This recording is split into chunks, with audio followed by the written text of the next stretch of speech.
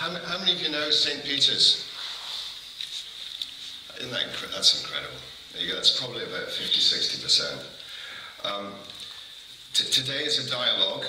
It's not, I know you're sitting there and I'm standing out here. There isn't an artist in the world who doesn't love the sound of their own voice. I don't want this to be a half-hour exercise in ego. If you've got questions, ask them. The whole point of what we're doing, the whole point of public art, and this type of public art, is about a long-term dialogue between very, very diverse groups of people. And this is the start. There's no reason to present the work that I'm going to give to you at this stage unless it's about getting people involved in that long-term discussion. And as many of you know, there's been a whole movement within the art world towards dialogical art. The idea that the conversation, at the point of exchange of ideas, can start from the very, very point that an idea occurs, rather than just at the point of product. Someone described this way of working as like an iceberg principle, that if you imagine a final presentation, whether it's a performative piece of work, whether it's an actual product or an artifact, that what appears above the surface of the water, maybe the few weeks that a piece of work is seen or a performance takes place, the reality of the object is this vast, vast mass that is hidden under the surface. And I think again in public art practice, it's the whole bit that's under the surface that is sustaining the work and is as important. And that means that these dialogues that we have like this actually begin to inform the long-term creative direction a piece of work goes in. So for me, it's not just an exercise in giving you information. It's about a proper and full intellectual engagement with a set of ideas. And what we're engaging with today is St. Peter's Seminary and Kilmahew Woodlands, this incredible built environment, just 17 miles from Glasgow.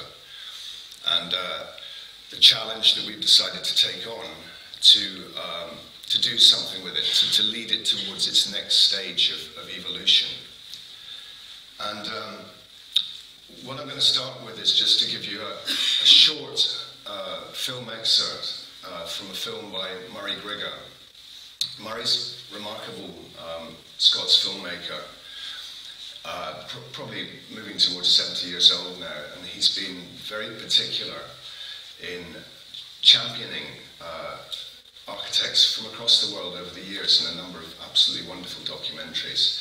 He was one of the people who championed the Mac when Macintosh was completely out of fashion in the 60s, when people didn't want to know that it actually was not respected as a piece of architecture. When you think of it now as a great heritage site known across the world, that was not the case 30–40 years ago. And Murray made a wonderful small film in 1972 at the seminary when it was a working building, when the young seminarians, the young trainee priests, had just moved into the building. 13 years later, it was closed, and he went back in 2009–10 on a cold wintry week, and with a wonderful cinematographer, Seamus McGarvey, he reshot his film shot for shot. And the two films sit side by side. So what you see is simply the processes of entropy and time as they have affected this particular building. So without more ado, we're going to show just about a 5–6 minute sequence of the film, and then I'll take you into the actual narrative of St. Peter's. So enjoy.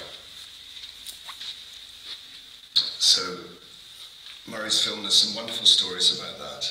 The film carries on to reflect a day in the life of a seminarian, and of course it all focuses ultimately around the Mass. The entire building, the programme of the entire building is ultimately to deliver the experience of learning Mass, the 5 fingers that hold the side of the building on either side, like two hands that hold the superstructure of the building, where the young seminarians with their backs to the priest would learn the process of Mass. Murray was on a very tight budget and had a very small crew, and when they were filming the Mass from behind the altar, when he got the shot he wanted, he shouted, "Cut." And with a withering look, the head priest looked at him and said, you cannot cut in the middle of a mass. And they refused to work with him from that point on. And he had one final shot that he required, which required that priest to walk down the ceremonial ramp that took them into the sacristy beneath. And he only had 3 or 4 crew with him, and the only person he had spare who looked like the priest was the electrician on the show, who was a really, really staunch Protestant and Rangers fan. And he had to persuade him to put on the priest's clothes and walk downstairs. And after 10 minutes of heated negotiation, the only way he could get him to do it was when he had his Rangers top on underneath. So it's a classic Scottish story there. The other thing I love about it is that we're apt to think of these things, the isms, Catholicism, modernism, and forget the real life of the people who were there. And it was really nice that Murray allowed those moments where the young guys just sort of spoke for themselves, and there's these odd little pockets of conversation throughout the film. In fact, there's a student who used to be here who grew up on the estate. His dad was the head gardener. Peter, you can give me his name. It's Louis, who's up at the back. Louis, I have to tell the story of you saying that on a Friday afternoon, a lot of the young priests would come down to his dad's house to put bets on the horses. They'd go out and put the bets on in Helensborough or wherever the nearest betting office was, and then listen on the radio and come and pick up the bets if they'd won.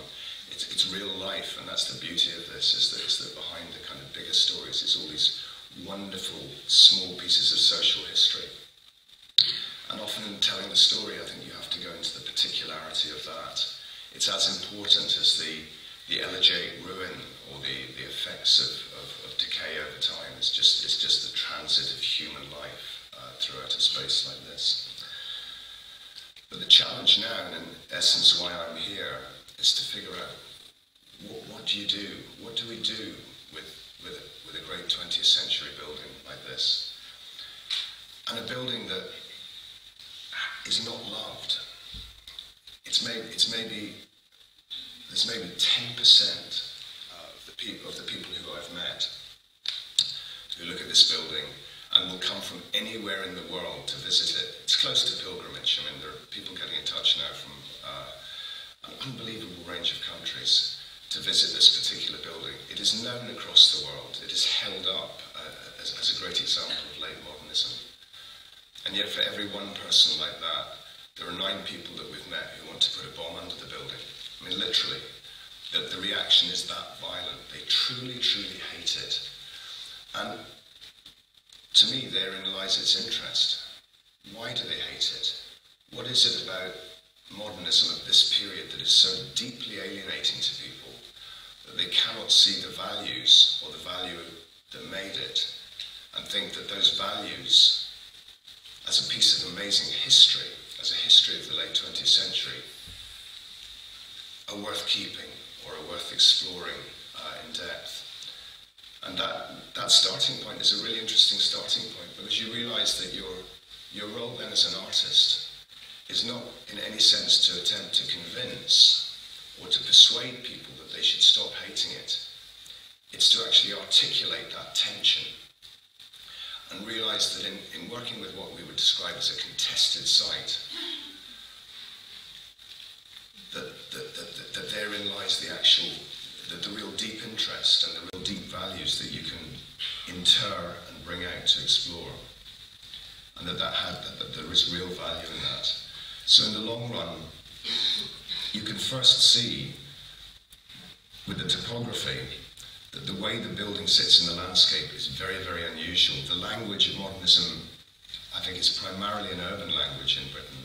You do not normally see it juxtaposed into, in this case, what was a full Victorian gated estate. You can see that the building itself wraps around the baronial house, Kilmahew house. It's a sort of U-shape wrapping around the house. And it doesn't do it in a gentle way.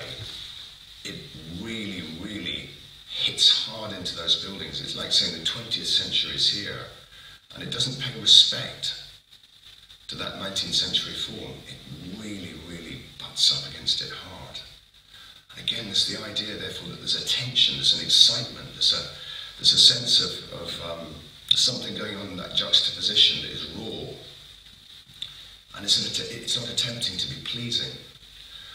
And I think, again, that's something that you can work with really well, is that sense of just a really unusual starting point for a piece of work.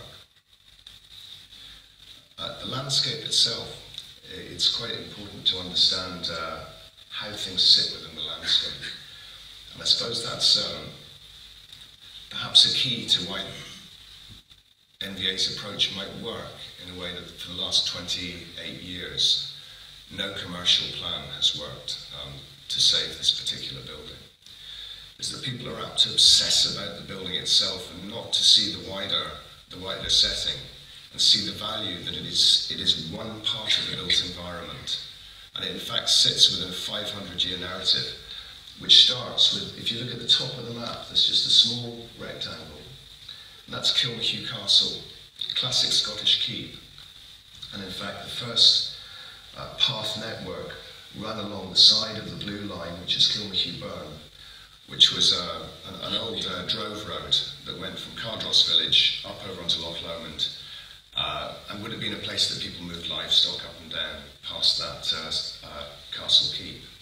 That's your first layer of history on this site. Built history. The earlier is the actual formation of the glen itself, which is these two converging river lines, Wollaston Glen that you see on the east, and as I said, Kilmahew on the west. And they converge at a point at the southern point of the site, this wonderful point where the rivers come together.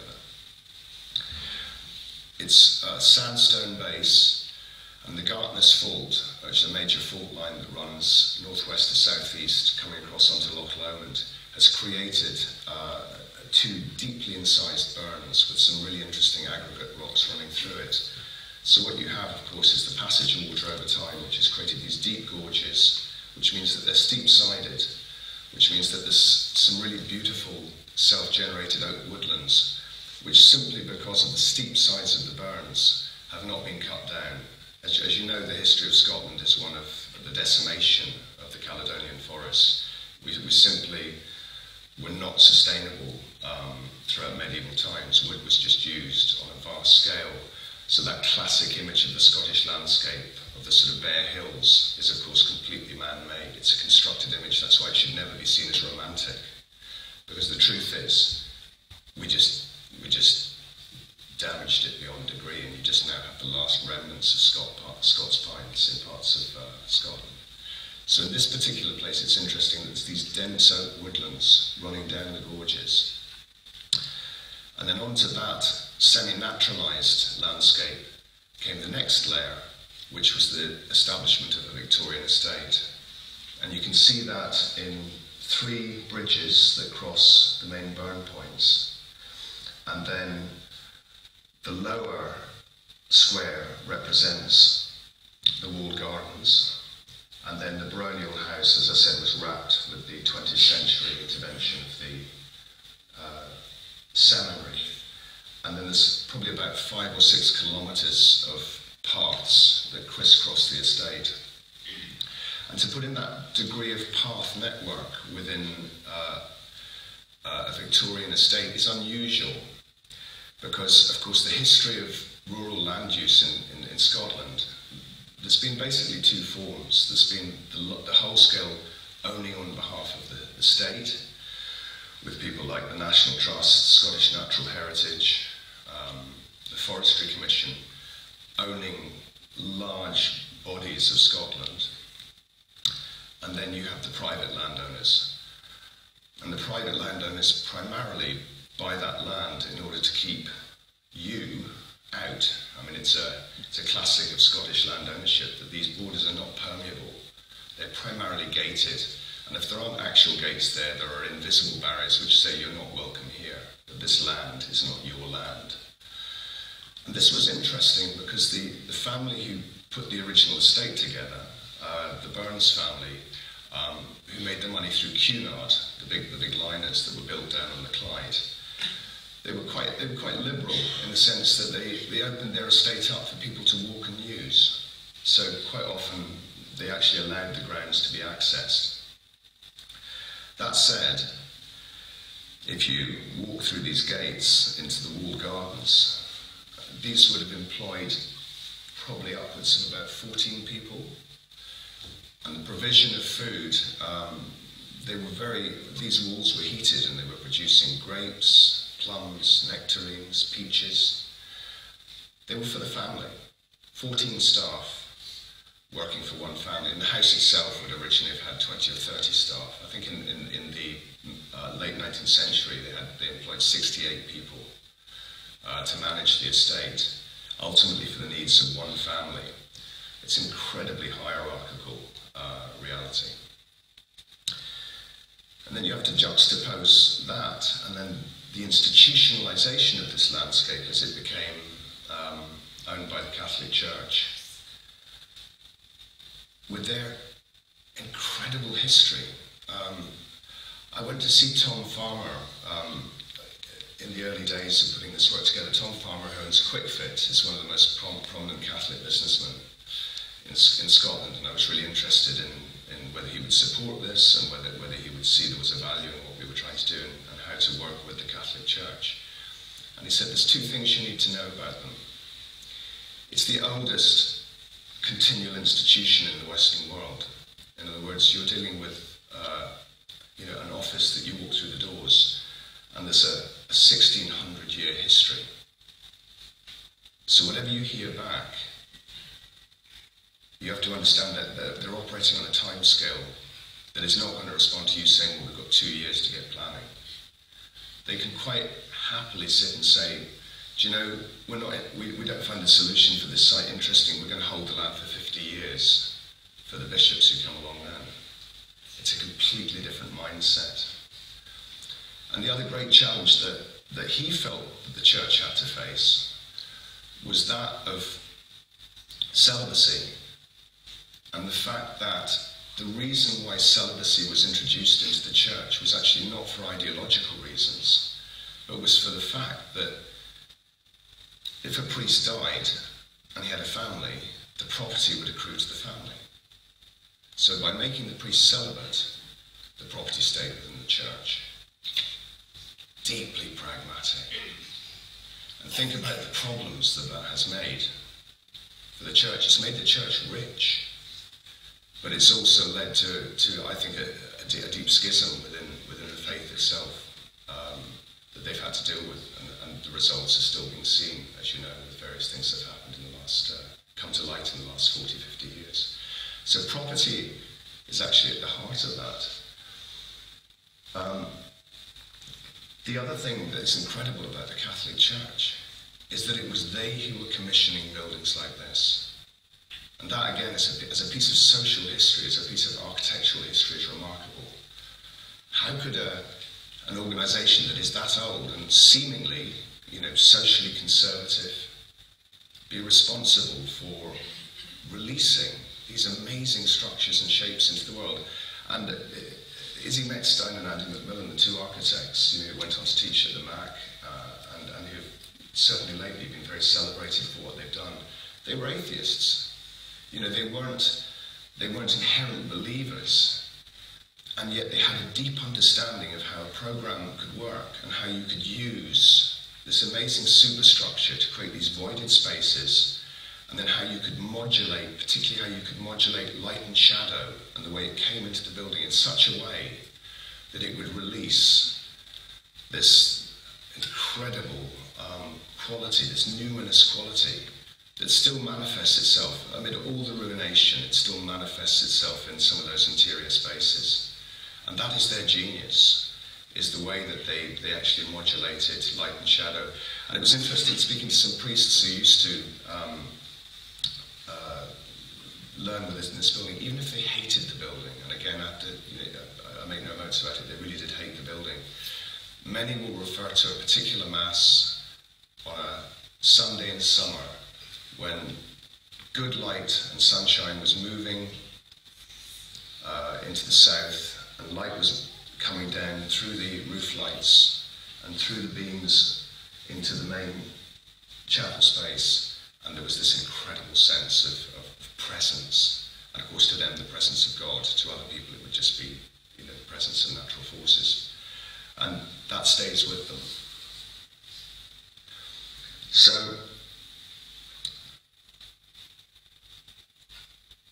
just to give you a quality of how it looked at that point. We got really interested in the idea that procession is central to the Catholic Church. And procession is also central to Le Corbusier. And I reference him, of course, as, let's say, a certain father of modernism, was the idea that buildings are there to be moved through, that they have a sculptural form in their own right. And when you combine that idea of procession, and then Corbusier's sense of movement, and the idea of a walk narrative through a building, that becomes central to the way NBA works, which is the idea of intentional movement, not just walking through something as a passive spectator, but the idea of moving with intention, moving with a sense of yourself in space, and a deeper awareness, and a deeper capability to observe what is around you, and to feel and sense it on an experiential level. So I feel that we're carrying on, in our particular way of working, a link to some of the key things that made this building. But going back to that commissioning process, because I kind of skated over that, try and think of ourselves back. It's the 1940s. There's just been this horrific world war, and a lot of young people have witnessed things that they should never witness, and things that many of us will never witness. And they came back, and maybe their faith in the institutions was not the same. They weren't willing to listen to politicians in the same way. They weren't willing to listen to their teachers. You know, the idea we have of rebellion, as most people have grown up with some notion of questioning authority, is an absolutely natural thing from the 60s and 70s onwards. This was the first generation who were really saying, after what we've seen, we're not willing to put up with how things were. And that was a deep, deep questioning of values. And somehow it seems that the modernist program said, and this is of course the same period that the health service was provided for everyone, there was a sense we have to make a better world. And we have to imagine what that world might be. And that can happen within politics and policy, but it can also happen in the built environment. That sense of sort of building some idea, some ideal of what the world or what society could be, and embodying that in stone and concrete and the materiality itself. What a wonderful thing, because I don't get a sense that many architects today are getting similar sorts of commissions. I don't get a sense as we go through this long recession and continuing war and the ideological problems between different monotheistic faiths, environmental pressure, I don't get a sense that we're thinking about the future in a very positive way just now. These are very, very different times. Therefore, the deep ambition of this work, you know, that sense of expansiveness and just going for it and tackling previous century architecture in this radical way, I found that incredibly refreshing. That's why it continues to inspire.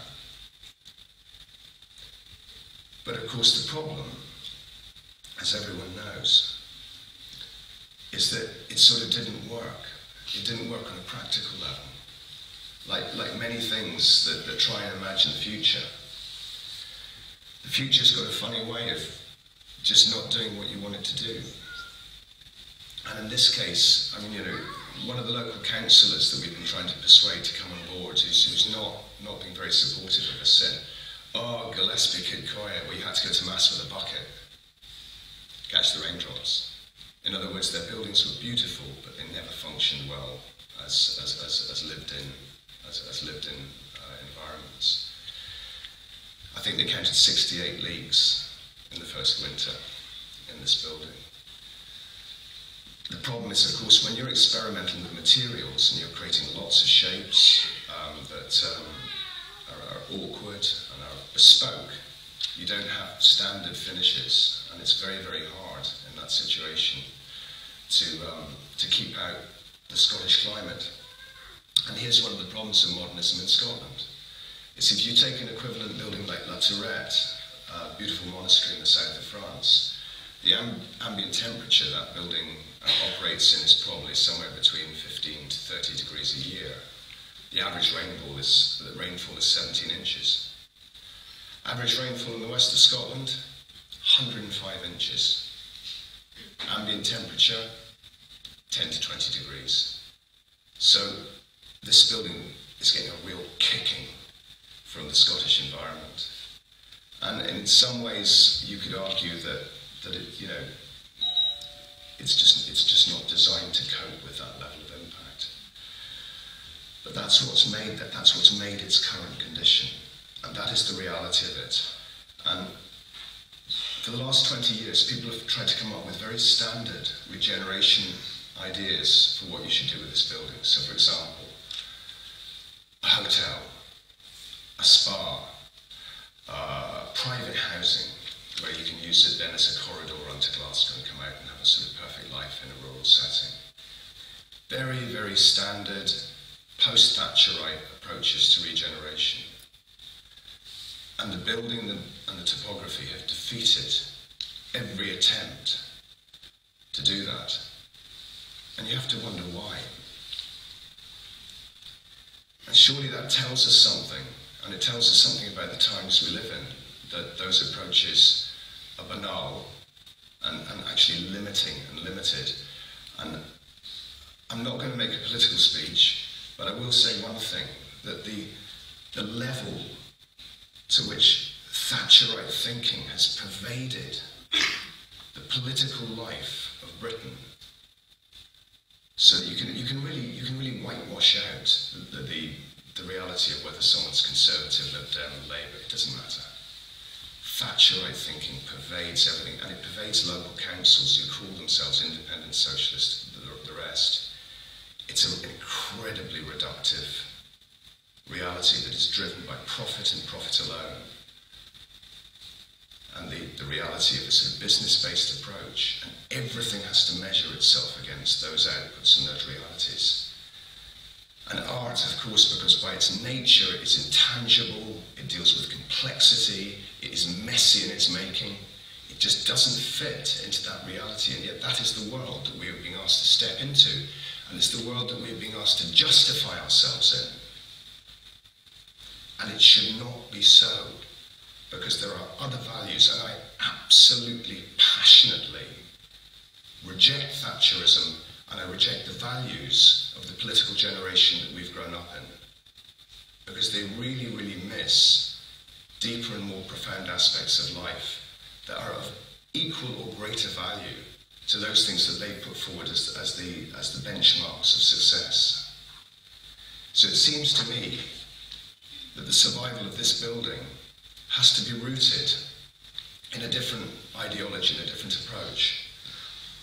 And the inspiration for NVA, and we took this out to Venice Biennale 2 years ago as a debate with an interesting range of academics and architects and thinkers. The starting point for me was the work of Lina Bobardi. She was born in Italy. I think her background was Brazilian. She ended up making some great work in Brazil in the 70s. And even back then, Lina Bobardi talked about the need for a humble architecture. It's an interesting idea, a humble architecture, because most people know that architects are not famous for being humble. You know, it's seen as a kind of arrogant profession, perhaps wrongly, but it is seen as an arrogant profession. This idea of a humble architecture, in the case of St. Peter's and in her approach, says, accept things in the present condition. So if you accept this building in its present condition, you have to say that the ruination and the effect of time on that building has value. And in other words, and this is a massive, massive moment in terms of conservation debate, that turning this back into a perfect, restored example of what it was is absolutely and totally irrelevant. That the ruination has value, that the degradation has value, because it reflects what has happened. It reflects the failures of modernism. It reflects the lack of care. but something incredible happens within that, within the negativity, within the destruction. There is still an incredible sense of grandeur, and the numinous qualities of the building somehow survive in its skeletal structure and in the qualities that still pervade that building, which is why people go there. It's what they feel, it's what they take from it. And it's a great inspiration to make work. It's inspired a lot of good work over the years. So that acceptance of it in its present state is the starting point for MBA. So in other words, our idea is born of the recession. It's born of the fact that we don't have money to throw at it. So we thought, what's the least that you can do that would maintain the quality of this building and actually accept that partial restoration or consolidation is a good thing? And when you look at that deeper in the history of conservation, arguments have been raging for 200 years about what we should do with the buildings of the past. And we realised, particularly in a Scottish setting, you know, when we wander around wider rural landscapes, there are endless castles, and you see them, and mostly they're just left as they are, slightly tumbled down. There's a bit of concrete work has been done to stop a wall falling, but they're basically just consolidated forms. And it seems that there is no problem with treating the past in that way. You just do what you can do to stop it falling down, and you accept that it's the passage of time that's left it in that particular state. But the minute you try and do that with a 20th century building, it's deeply contentious. It's almost like it's too close to us. To accept that it shouldn't be something new and shiny is an acceptance of failure. Whereas again, what I feel we're doing is celebrating the complex reasons that made it and accepting what's happened over time and being more humble in how you reuse it. So that as a restoration project, you only restore what you need. There's an interesting debate happening within architecture just now around embodied energy. And embodied energy says, rather than do a new build, you, in a sense, do what you need to do now, but you accept the amount of energy that went into building the building originally. And therefore, your energy uses are added on top of that, and that gives it a much smaller imprint in terms of cost and use of materials, and that has a real value today. So it's a recycling project on a vast scale.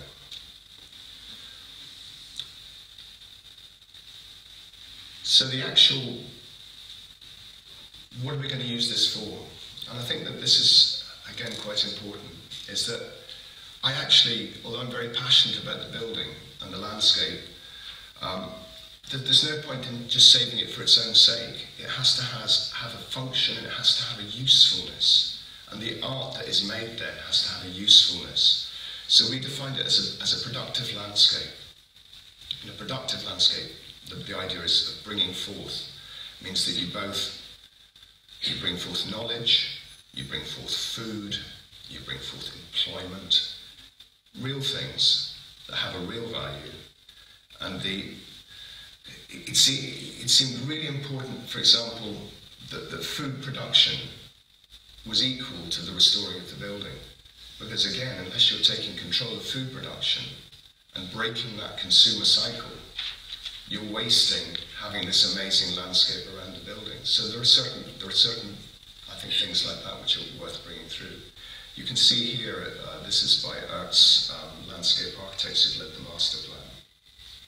Here are the plans for the restoration of the walled garden.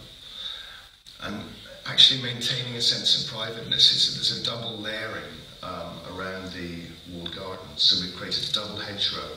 So you have the sense that you really have to penetrate into it, because it is one of the beauties, for those of you who know the site, is the sense that you're discovering it for yourself. You're creating your own narratives as you walk through it. You have to find things. And the idea of creating this perfectly signed, open, easy-to-read landscape, I think, would take away from the qualities of what time and the recolonisation of trees have done to it. So it's sustaining that character while giving you usable facilities at the same time. And our repurposing our reason to do all of this is to establish what we're calling the invisible college. And the invisible college is the idea that you do something that is low on infrastructure, but actually carries on the original function of the site, which was as a learning environment. And so we're currently setting up a network of higher education institutions, which in the long run would include the School of Art, Glasgow University, Edinburgh University, Duncan of Jordanston, Grays, Strathclyde, to work together to allow students, professors, academics, postgrads, secondary school kids and primary school kids to simultaneously access this environment 365 days a year as a kind of open field station. And there's one proviso, which is that you must use the landscape itself as the inspiration for the work. In other words, the buildings, that narrative that I've laid out for you, is the actual starting point for the research. And that research can also simultaneously be led or come from a whole range of academic disciplines. So how you read this, of course, will depend on what department you're in. So a social geographer, an anthropologist, a philosopher, an environmental artist, an architect, a landscape architect, a historian. Anyone within those specialisms will have a different take on what they are seeing. And as you create this open network and an open way of research evolving that puts those different approaches and different ways of observing and understanding together, you can imagine us building up a body of research where the site is inspiring the work, the site is the subject. And then as part of what we're calling a generative art process, if you imagine that taking place in a winter term and a spring term, every spring, whatever research is being created then feeds a public art commissioning process. So a range of international, national, local, younger artists and better established artists will use that research material to create a program of interventions, installations, performances, rituals, public meals, so that the whole process is that the academic research does not get stuck within the institution.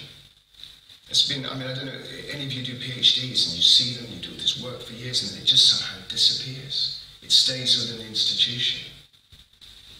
And it seems to me that all the good thinking that happens as new generations bring knowledge through, it needs to come out of the institutions and be shared back with the public, because in 30, 40 years' time, if you have kids, 50% of them will not go to college. They won't go to universities. They won't go to art schools because they will not want to be saddled with 30, 40,000 pounds worth of debt. The idea that you would take on this level of debt with no job prospect, why would you do it? Unless you're getting such an incredible level of teaching and support that it makes those 3 or 4 years worthwhile. And again, I won't go into a political rant, but you know what's coming. I grew up in the generation where I was absolutely fully supported to explore what was in my mind aged 18, 19, 20, 21. Now I pay tax, now I'm a member of society who puts back in, but that giving to me in the first place by the state, I don't believe I could be here. I don't believe I would have the freedom in my head unless I'd had that freedom not to be in debt, not to be worrying about where I was going to be working in 2 or 3 years' time. And I believe that that is a right in a civilized society for young people to have free higher education. It's a right. That's why we live in a free society. So the idea that we're sort of, again, because if you are saddled with debt, it makes you more conservative. It's very clever. Again, it's Thatcherism with a different mask on. And it seems to me, again, I know this is great because it's so small, we can create,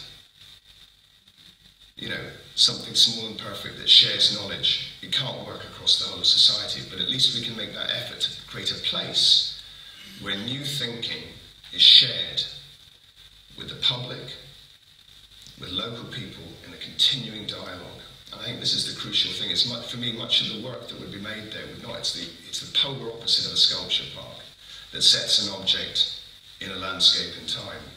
It's about creating unusual dialogues between, say, artist, student, local farmer, politician, and creating unusual combinations of relationships that then seed ideas for work, where the conversation is part of making the work. So again, that's the idea of an iterative, generative art process, and that's what I hope we move towards. On a very practical level then, all we want to do with the building is to stop the bits falling down that would land on your head and create a wind and watertight space within the chapel so that you can have a place for lectures, exhibitions, interventions, meals. I always think food is central. A place to congregate. And so that's the practical thing we bring back in the first phase. Maybe we'll put accommodation in there in 10, 15 years' time, but the start point is just to make that wind and watertight heart at the centre. And I describe that as like a heart beating in a skeletal frame. Because the strange thing is that now that all the screenings have been ripped away, now that there is no longer a reason to separate sacristy from chapel, from refectory, from student accommodation, now that it just reads as this open form, actually the beauty of the architecture takes on a different quality. And actually in its openness, in its rawness, it actually reveals, I think, some of the strengths of that late modernism, the rawness, the amazing sense of mass and floating form that is there within, I think, the best of modernist architecture. So working with the Banti architects, who are great modernist restorers, they did the Lubetkin Penguin Walkway in London Zoo. They restored that a few years ago, were well known for that. But working with their restoration techniques, we work very, very carefully through leaving what we want to leave and bringing back what we can. So that's the challenge.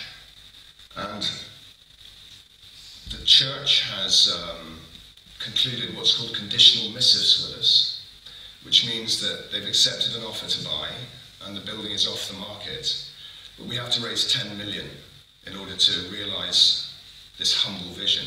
You know, it's 10 million, how humble is that? It's still a lot of money. But if there is a willingness among the funding institutions and the government of Scotland to do it, I think it will be a new step in terms of the treatment of architecture in this country, in the UK. That use of an intentional ruin and that acceptance, it's a big step to take. It's not, you'll see models like this, of course, in places like Sao Paulo, in Duisburg Nord. Some of you will know the amazing treatment of the old steel and gas works near Dusseldorf. The Matadero in Madrid, which is an amazing reuse of a slaughterhouse. The Neue Museum in Berlin. There's a history of very, very clever reuse, adaptation, and intervention across other parts of the world. And yet somehow, in the UK, you sometimes feel we're trapped by our past.